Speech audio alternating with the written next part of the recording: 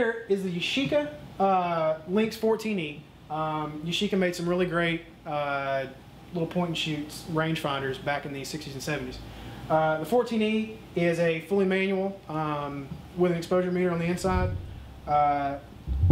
It's got a fixed lens of 45mm 1.4, which you really don't see much. There's only about 1 or 2 or 3 other small rangefinders like this that do have a fixed lens of that kind of quality.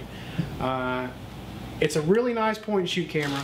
If you want to take out, shoot a little film, some street photography, maybe some candid stuff at weddings. It's got a really sharp lens. You can compare it to a better known like Canonet. And it's got a really great focal length just to walk around with and take some pictures. And I've taken some test shots on this. I'm really happy with how sharp it is. The colors there, it's got a really nice vintage feel to it. And you get a really shallow depth of field out of the 1.4 lens. So I've been really happy with this camera. If you're looking for one like it, you can get one like this. This is the Lynx 14E. Canonets are really good. You can pick these up for around $100 online.